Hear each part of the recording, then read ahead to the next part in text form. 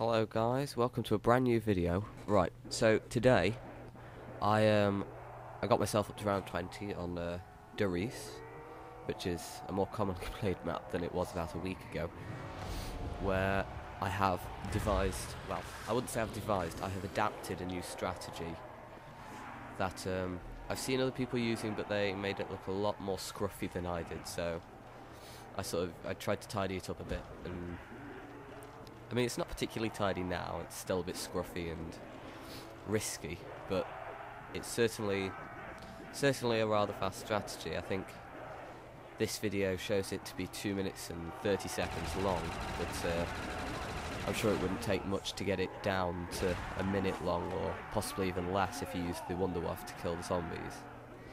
Because I've got it pack-punched here. I'll explain that just now. I accidentally pack-punched it when I was trying to retrieve a Thompson that I was pack-punching.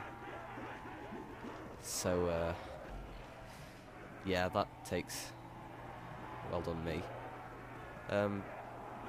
But no, you can see the strategy is pretty basic. You just run around in a circle, really.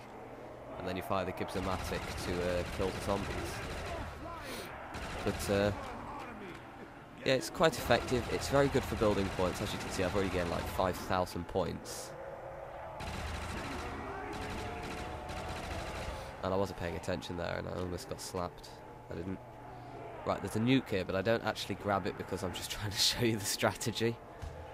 Yeah, that'll probably crop up in the big video that I do of my game. Unfortunately, I didn't start recording this from round 1 even. But I have started recording it from round 20, and I'm going to record the entire thing from there on out. I've never been particularly good at doing Riese before. I'm not entirely sure what my highest round is, but it's not as high as the world record, which I believe is currently set at 218 by Frenzy. The Frenzy. I'll leave a link to him and zombierecords.net in the description below. But see, if anyone else had been playing, they would have realised that these are the last two zombies and killed them. But of course, I decided to run around for a second. But thank you for watching, guys. Comment, like, subscribe, and I will see you guys later.